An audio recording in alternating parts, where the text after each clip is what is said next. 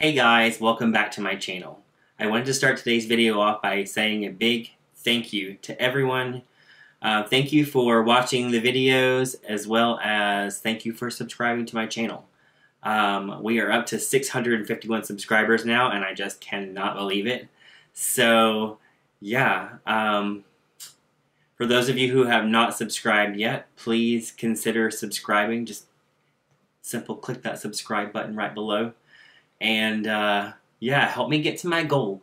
I have a goal of 1,000 subscribers by my birthday, which is New Year's Day. So I've got about 2 months. So if you guys would help me out, hit that subscribe button. I promise to continue to work hard to put out videos to inspire and educate. So yeah, thanks so much guys, and on with the video. I picked up 10 of Amazon's most popular purple shampoos, and I'm putting them to the test today on these beautiful blonde color swatches.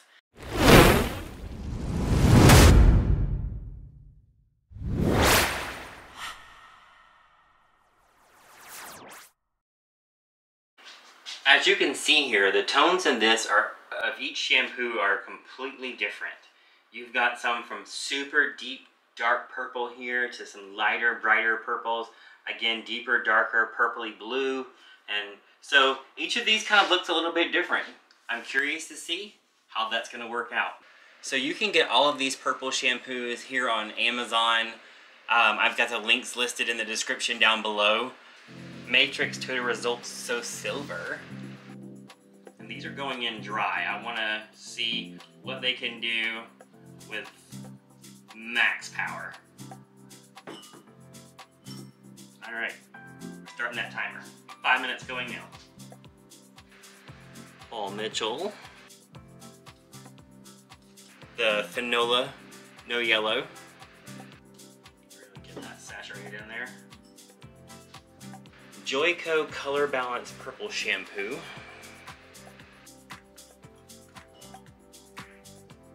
And then I got one off of Amazon that I've never heard of before called Kick.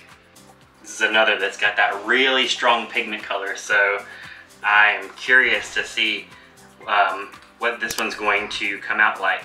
Catwalk Fashionista Violet Shampoo. This is pretty fun. It's amazing to see these start to change color like right before your eyes. I'm gonna get these all worked in really quickly. We're about 1.5 minutes away from rinsing the very first one, and then we're gonna move on from there. Here we go in with Pravana's The Perfect Blonde. Bold Unique.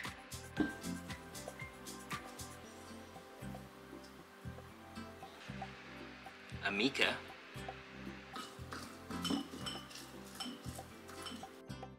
Moroccan Oil Blonde Perfecting Purple Shampoo.